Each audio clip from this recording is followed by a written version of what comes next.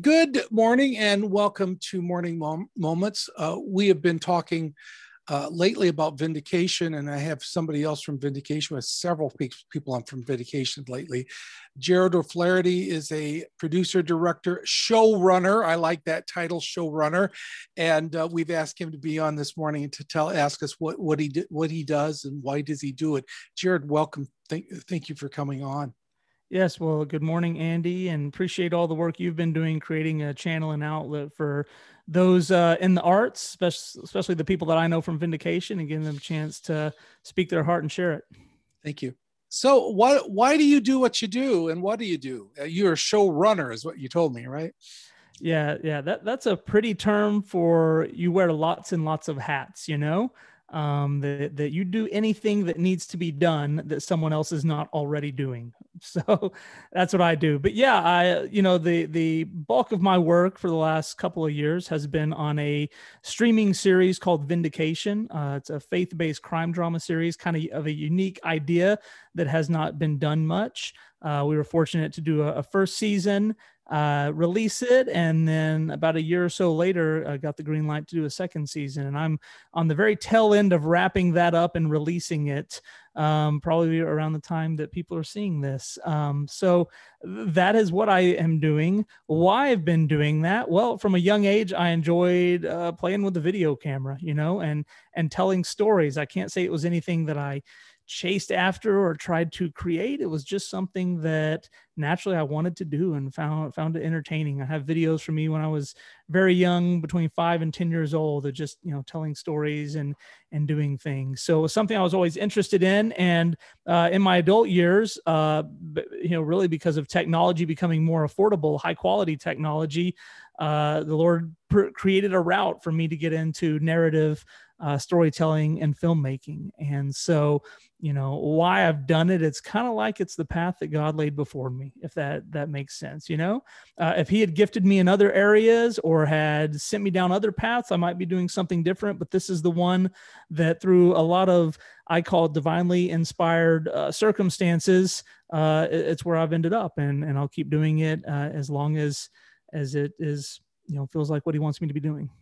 It's just amazing how God can orchestrate things. I tell people I'm not smart enough to figure this all out. It's just amazing how God puts the right people in the right place at the right time as we depend on him and we're right where we should be. It is just amazing how things work, and we get credit for it many times, but it's really waiting on God just to make sure that we're following what he wants us to do. Yeah, absolutely. I've certainly seen that play out with Vindication. Yeah.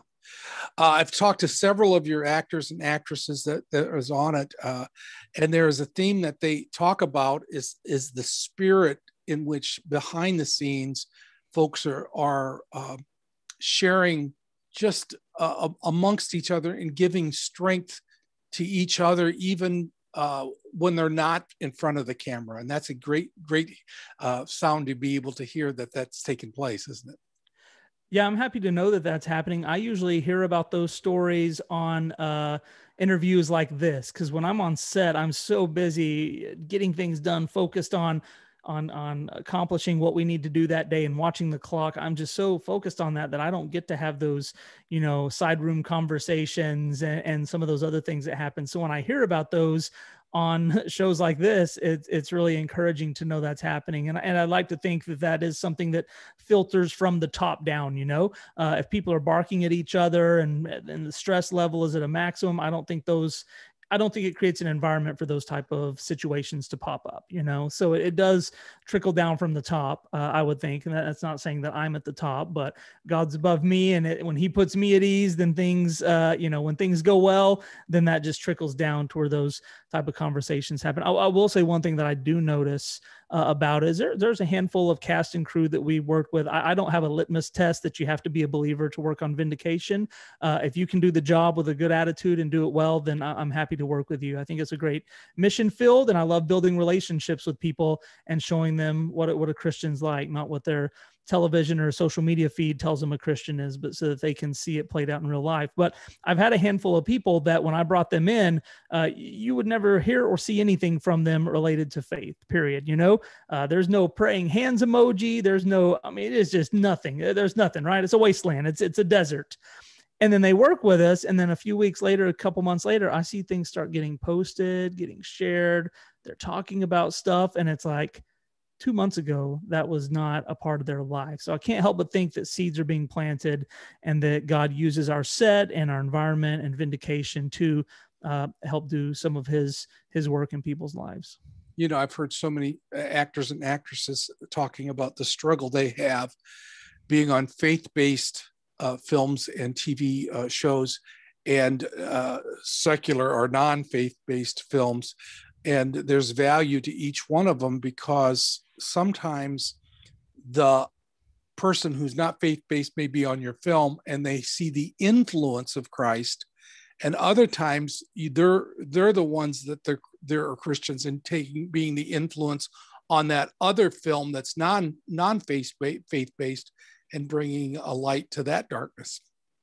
Yeah, absolutely.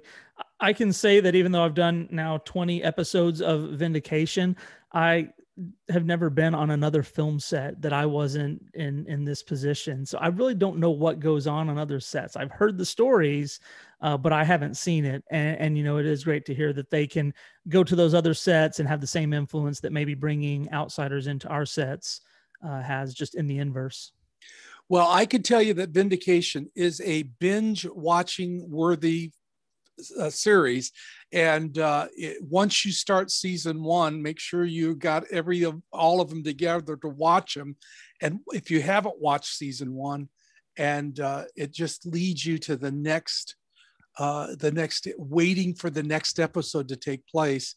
And I have been as patient as I could, waiting for season 2 to hit, and I can't wait till it hits, and I'm able to watch it.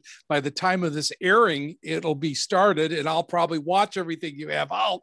But right now, I'm just like the rest of the world, waiting for that time when I can get to start watching season 2. It's a great compliment when someone shares with you that they sat down to check it out, to watch an episode or two. Maybe they only had an hour of free time, and then 5 hours later, they're finally finishing up the final episode because they got hooked. I mean, what a great compliment, We probably all watched things that we didn't know if we were going to get through it, because it's like, okay, I started this, let me try to finish it. But to have people that sat down without the intention of watching it and then go all the way through it, it's a great compliment. Yeah, it really is. And you never know what area in the story is going to affect a different person. And it could be the struggle they have that's the same character that you're showing on your show. It may not be the same profession. It may not be a law officer or somebody in the court system, but they may have some of the same struggles. And to hear that other people are struggling with the day-to-day life experiences, it's nice to hear that and see how they do with the struggles, isn't it?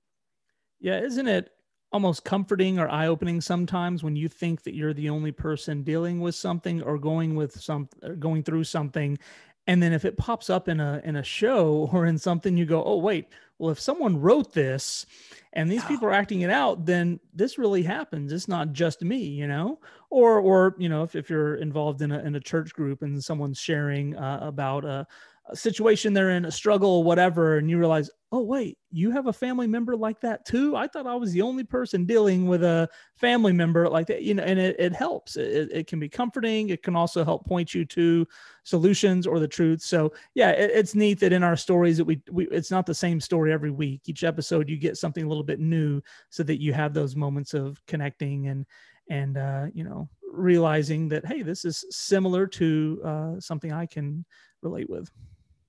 Well, I do appreciate your time and effort and your focus on making sure that the story is being given. And it's the story that changes lives. And as we listen to the story, I think of Jesus being the storyteller, how he just would just say, come disciples, let me tell you about these seeds. Let me tell you about, and he would talk about the story, the good Samaritan. And he would tell the story and he'd draw the people in. People are still drawn in by the story. And the story often can drive us to the goodness and the knowledge of Christ. And that's really important, isn't it? Yeah, storytelling is almost a gift that was given to us by God to be able to relate ideas in a more memorable, whatever type fashion. It's just amazing that Jesus chose that tool when he was doing his ministry of storytelling. So it's something that you take that out. If stories were not interesting, I think that's what keeps us hooked. We always want to hear how it ends or what's next, or we want to try to guess it. There's just something built into us as people that we want to hear what happens next in that story. And obviously with Jesus using it in parables and others, it can have a profound impact. Jarod, I want to thank you so much for coming on this morning.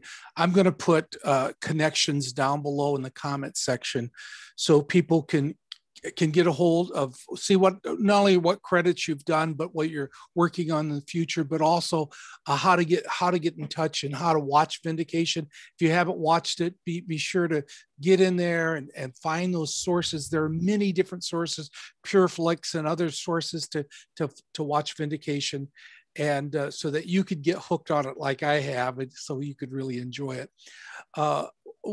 More important than any of that, I want my audience to be praying for Jarod and the crew of Vindication, that they will continue to be a cohesive unit and bring about the work that God has for them on a day-to-day basis. Thank you so much, Jarod, for taking the time today.